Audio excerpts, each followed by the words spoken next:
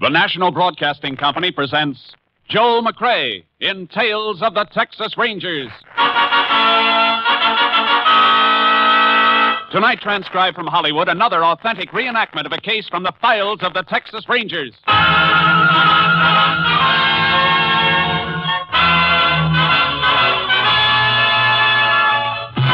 Tales of the Texas Rangers, starring Joel McCrea as Ranger Jace Pearson.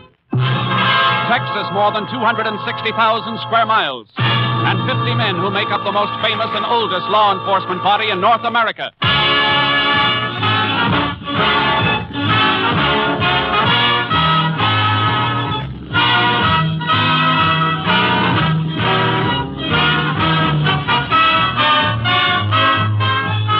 Now, from the files of the Texas Rangers come these stories based on fact.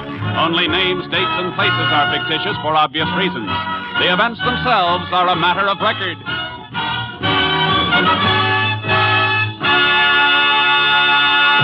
Case for tonight, square dance.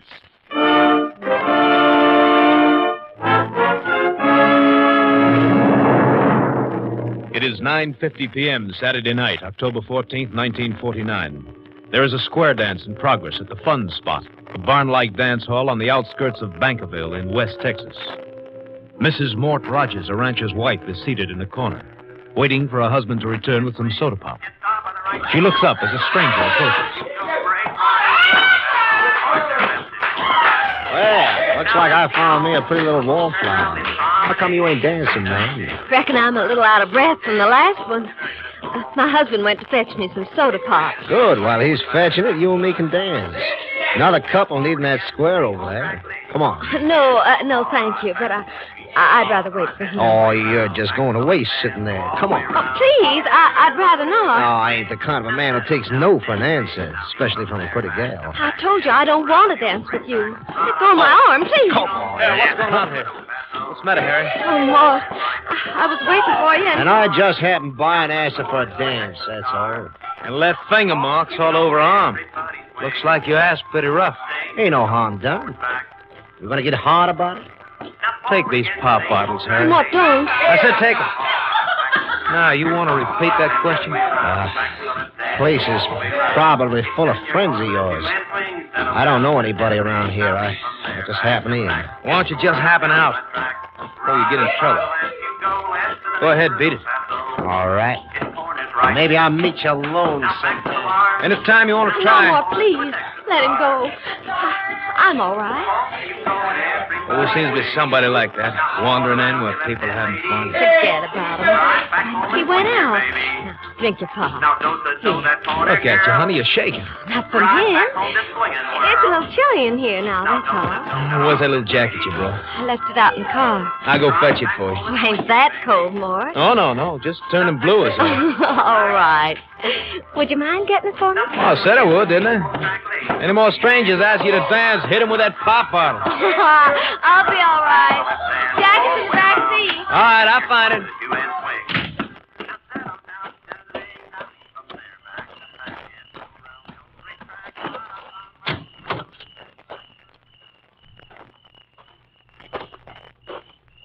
Well, look who's here.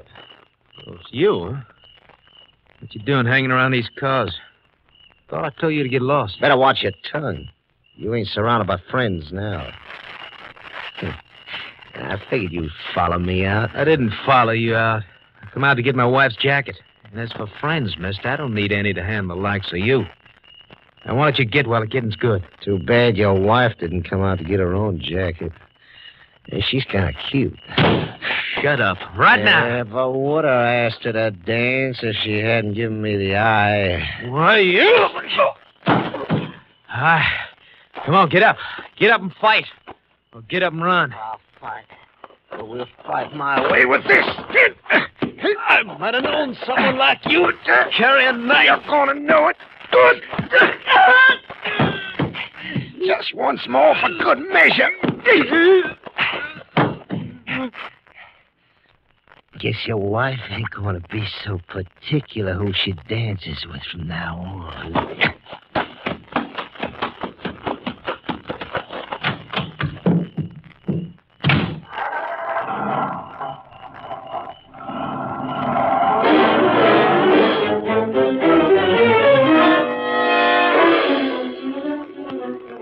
Mort Rogers failed to return to the dance, his wife came out to look for him. Her screams as she found the body brought dancers streaming from the hall. Somebody summoned the sheriff, and he in turn called for the help of a Texas Ranger. Ranger Jace Pearson was assigned. He arrived at the parking lot outside the fun spot shortly after midnight.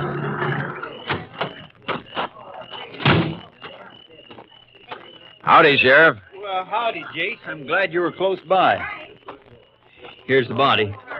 Uh-huh. Radio was buzzing with calls as I drove in. KTXA's ordering roadblocks set up on every highway near here for 100 miles. Yeah, I know. I phoned in a description of a stranger who was at the dance tonight. Yeah, I heard it. Let's hope they can pick him up. Well, they'd have got him sure if I'd had the description earlier, but it took almost an hour to get Miss Rogers so she could talk. Is she the dead man's wife? Yep. Saw the whole thing then, huh? No, she was inside when it happened. Come out and found the body. Well, then why the pickup for the stranger in particular? Rogers have trouble with him? Just words. Nothing anybody saw. Tried to force Miss Rogers to dance with him the way she tells it. Rogers come along, saw what was going on, and ordered the fella out.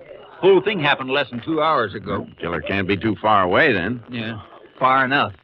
Yeah, but if the roadblocks don't pick him up, we'll know he's either living or hiding within a 2-hour ride from here. Could be 100 yards away or 100 miles away.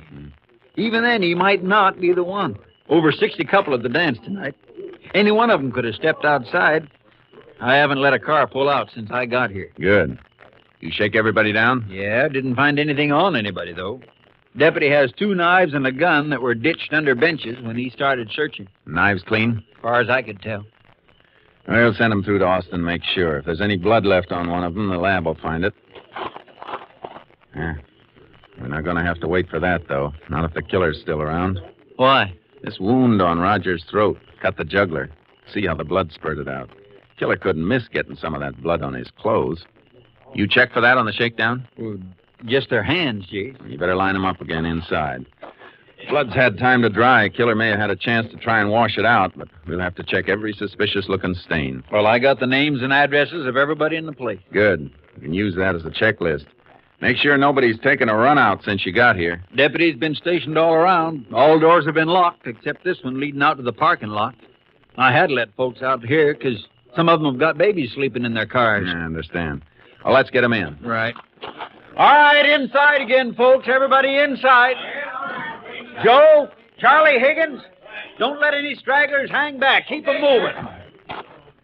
Hey, you better send one of your deputies into town. Dig up some clothes from the jail or someplace. If you find any suspicious stains, a few of these people mightn't have anything to wear home.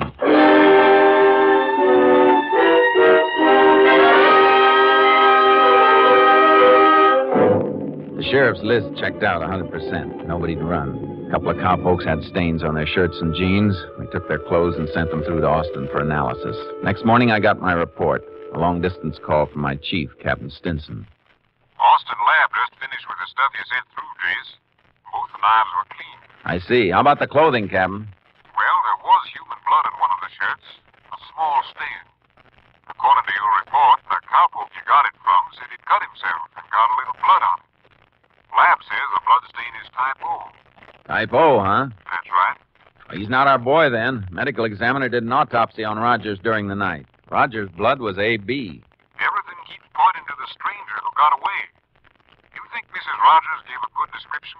Well, I think so. She gave me the same rundown she gave the sheriff. Claims she'll never forget what he looked like. You think she'd recognize a photo of him if she saw it? I'm sure she would. Good. The boys at Austin are going through the gallery, pulling shots of all known criminals who fit that description, especially the ones who are too free with a knife. I'll bring the photos down myself. Let Mrs. Rogers go over them. While I'm waiting, I think I'll have a look through the ranch area around here. All we know about the man we're after is that he got away. We don't know whether he was in a car or on foot or mounted. A few cowpokes did come into the dance on horses. I see. Fellow we're looking for might be a new hand, just drifted into the territory. I got charcoal in my horse trailer. Sheriff's getting his mount. It'll keep us busy until you get here, unless you have another idea. No, Jace, you go ahead. I'll see you tonight. Right. Bye, Captain. Bye, Jace. Ready, Sheriff? If you are, my mount's all saddled. Yeah, I'll get charcoal out of the trailer. Let's go.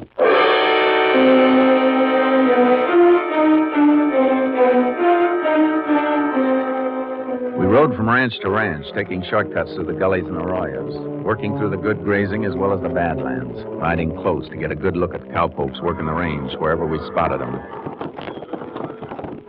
We're on Brubaker's land now. Be able to see the ranch house when we reach the end of these trees. How many hands he got on the place? 3. They've been around for quite a spell, unless he took on a new one. Brubaker. That seems to me his name was on the list of folks who were at the dance. Yeah, he was there with his wife. Well, then he was asked if he'd noticed the stranger. Asked everybody that. If anybody by that description was working for him, he'd spoke up. Well, I thought we might talk to his hands. Even if they weren't at the dance, they might have noticed a stranger around someplace. Possible. Worth a try. Yeah. Hey, there's Brubaker now, climbing into his tractor, there with the tool shed. Hey, Brubaker! He sees us. Howdy, Sheriff. Ranger. Oh, boy. Oh, Sharky. Well, howdy. Howdy. Glad to see you, Sheriff. Matter of fact, I've been thinking of phoning you.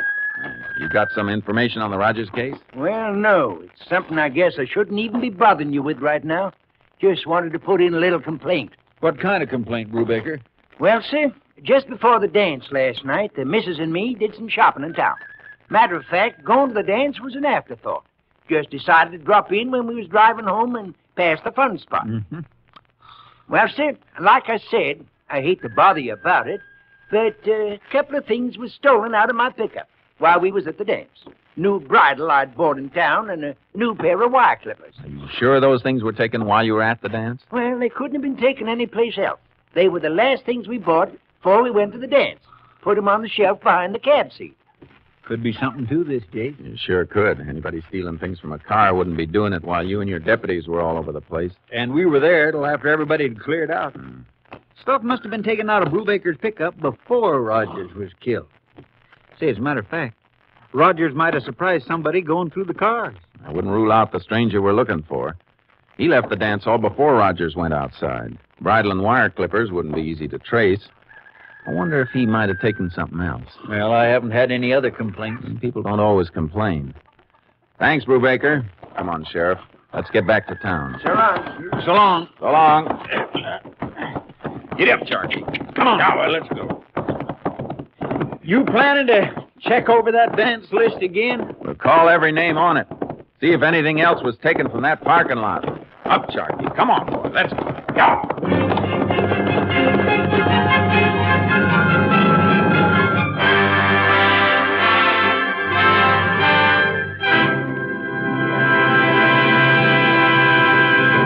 In just a moment, we will continue with Tales of the Texas Rangers, starring Joel McRae as Ranger Jace Pearson. 3 chimes mean good times on NBC. Tonight, over most of these NBC stations, Theater Guild on the Air will feature Raymond Massey and Shirley Booth in Ethan Frome. Mr. Massey also starred in the play's original production in 1936, while Miss Booth is well known for her dramatic performances on radio and the Broadway stage. Remember to hear them on the Theater Guild on the Air presentation of Ethan Frome tonight. We continue now with Tales of the Texas Rangers and tonight's case, Square Dance, an authentic story from the files of the Texas Rangers.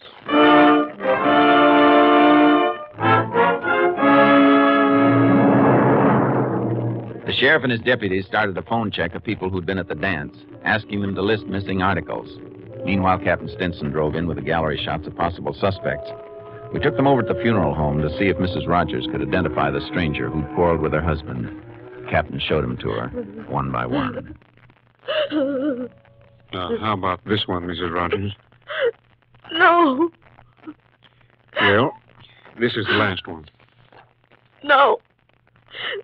That's not him either. I guess that does it, Jace. The man we're after isn't a known criminal. Not in this state, anyhow. Can I go back to my husband now? I want to be near him until they have.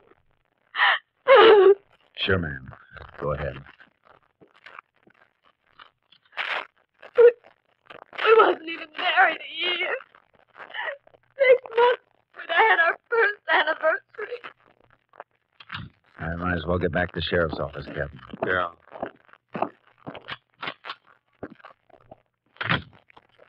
Young bride like that.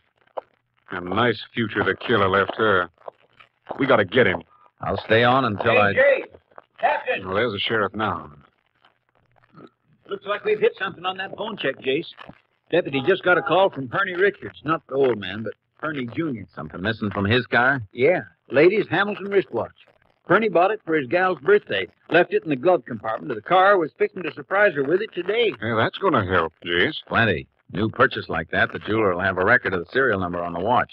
Killer might try to sell it or pawn it someplace. He might just give it to some gal. I don't think so. Man we're after doesn't sound like he'd have a gal of his own. Come on. Let's get a rundown on that watch.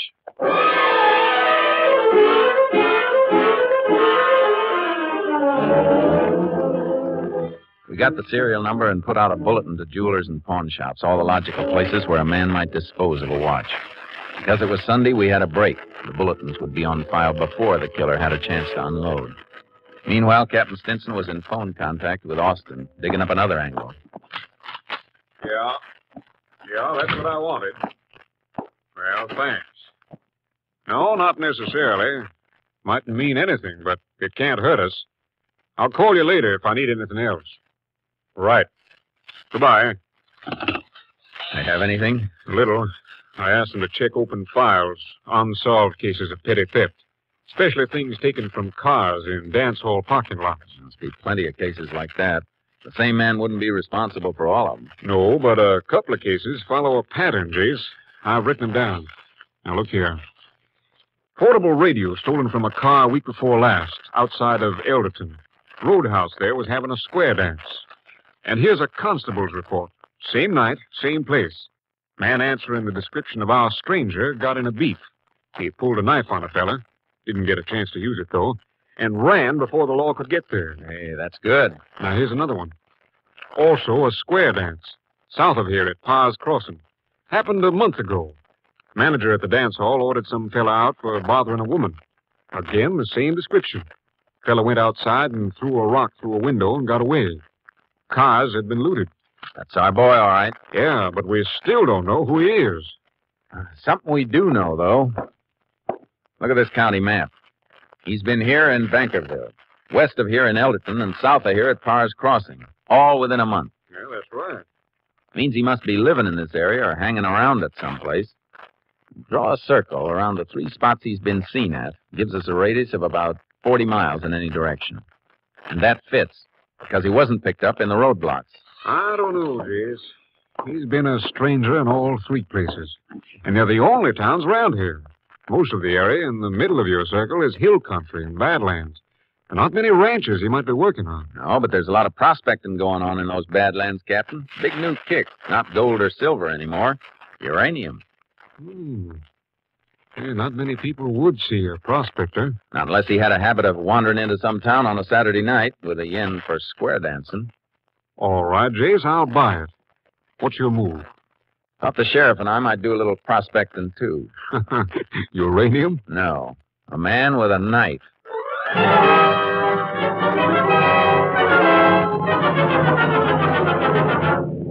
The sheriff put in with me. Next morning, we loaded his horse into my trailer with charcoal and headed into the Badlands. The old settlement's up ahead. We can leave the car at Reb Miller's store. I thought the settlement was deserted. Well, it was for a few years, but Miller opened up again because of this prospecting thing. Reckon they give him enough trade to keep going. It's either they buy from him or take a car trip every time they have to lay in supplies. I never thought of that. Miller may have seen our man. Possible. Coming into the settlement now. Ghost town. Where's the store? Long Dobie building just ahead. A lot of cars parked under a shed just behind it. I see it. Boy, I hope he's got some soft drinks and a way of keeping them cold. This sun's a scorcher.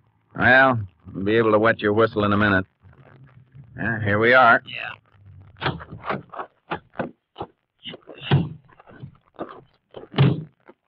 Hardly think Miller could make a living here. Well, there's just him and his old lady. I reckon they don't need much to get by. Looks like we'll be his only customers. Hello?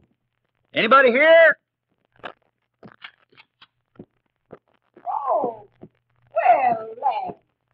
Sheriff Bruner, howdy. Howdy, Miss Miller. This here is Ranger Jace Pearson. Howdy, Hello, ma'am. Where's Reb, Miss Miller? Oh, now he's just plain gonna die because he missed you, Sheriff. But he drove up to Ellerton to see the doc. She's back again. Oh, that's too bad. But he'll be back for supper if you can stay. We might have to. Depends on whether or not you can help us. Somebody here can help us, all right? What is it, Jace? Take a look in this showcase. Well, I'll be.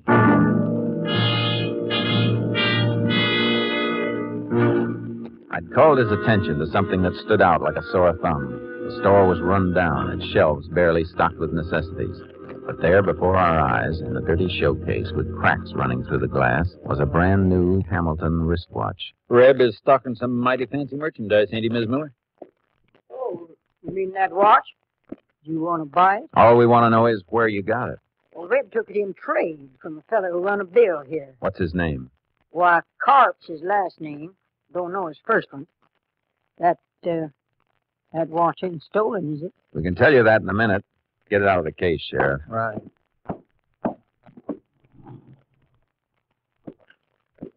You remember the serial number? Yeah, I got it written down in my book. Pry the back cover off. Fingernails won't do it. I'll have to find something. When did this Carp bring the watch in, ma'am? Yesterday, Sunday. Reb's always trusting people, you know. Carp owed him more than $20. Instead of cash, you give Reb the watch and a pair of wire clippers. Wire clippers? You hear that, Sheriff? I sure did. I'll have this watch case open in a minute. Oh, I told Reb not to trust nobody. Reckon Carp wouldn't even trade here if he had cash. Couldn't give Reb no money. Oh, no, but when he come back yesterday, he had a new bridle for his horse. Reckon he had to pay cash for that someplace. You're reckoning wrong, Mrs. Miller. You got that bridle the same way you got the watch and wire clippers. Yeah, that does it. Here's the number, Jace. H427991.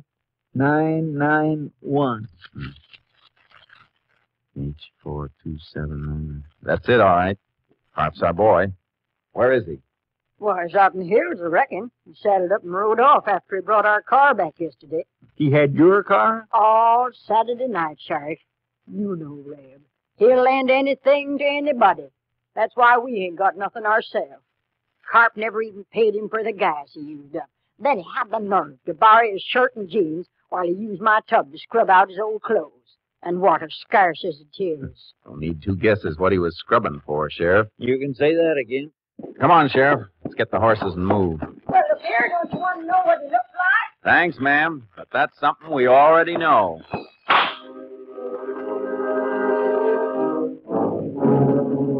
It was rough going through the Badlands, and the territory we had to cover was big. We met prospectors here and there, but not Carp. At the end of our second day, the trail led to rocky ground, thinning out in spots and disappearing in others. We kept going until the sun dipped under the rim and darkness came fast. Oh, I can't see anything, Jace. If the tracks were heavier, we could keep going, but the ground's too hard. Can't pick up marks like that with flashlight. I know. Better find a campsite. Rustle some grub. You can do the eating. All I want is a place to rest my bones. We'll find a spot when we get on level ground. Up, Charlie. Come on. Come on up, boy.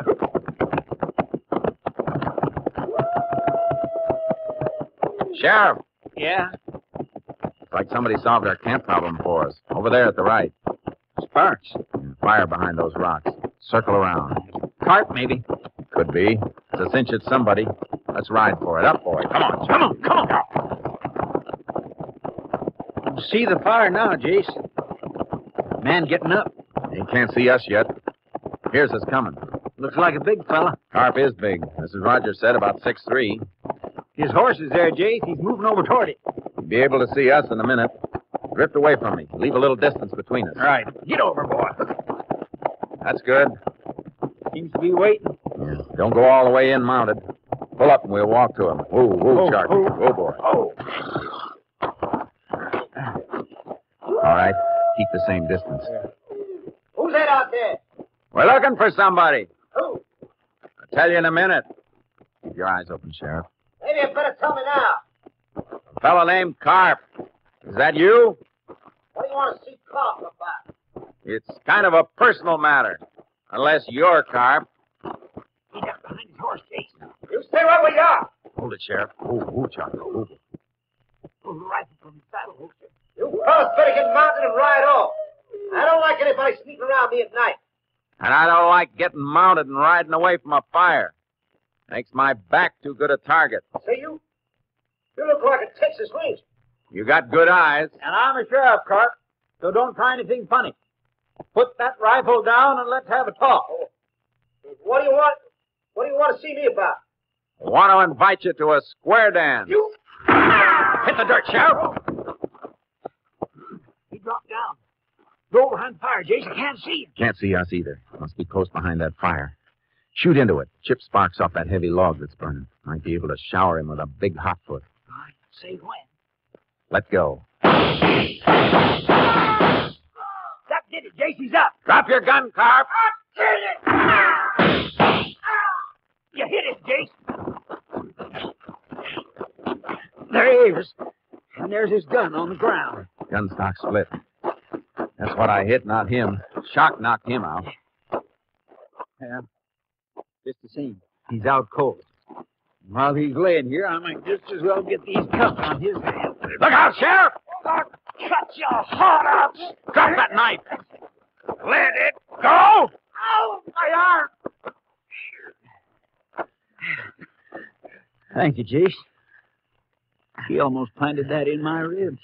Yeah, it's something he won't try again. Come on, Carp. Get up. Save your story for the jury, Carp. Maybe you can tell them how to be a big hit at a square dance. Come on, get moving.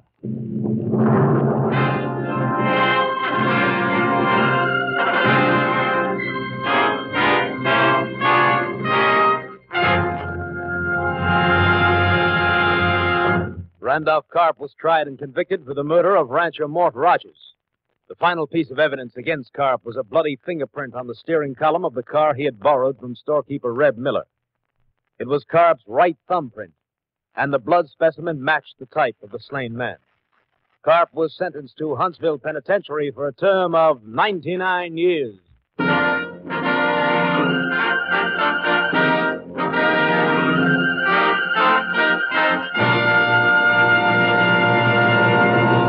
And now, here again is the star of our show, Joel McCrea.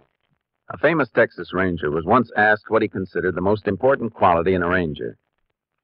Well, he pondered, I liken a good ranger to that broad-brimmed hat of mine hanging over there on that old steer horn. It's made of some sort of fabric that holds up. It takes the toughest handling I've ever seen. Must be in the character of the material, I guess, because as old as that hat is, it's never showed a sign of going to pieces. I never did like hats or men that'll come unglued. Good night, folks. See you next week. Next week, Joel McCrea in another authentic reenactment of a case from the files of the Texas Rangers.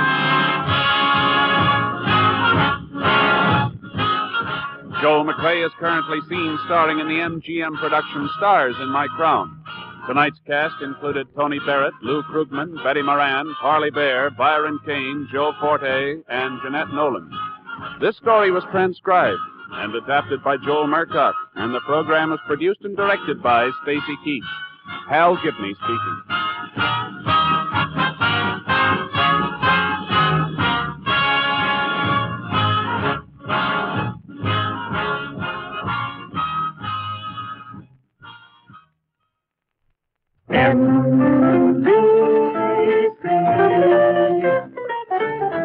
Enjoy the very best in radio. Be sure that you dial it right. Seems like you ought to hear Bill Baker every Sunday night. The $64 question. Every Sunday night, NBC. Raymond Massey and Shirley Booth and Theater Guild next on NBC.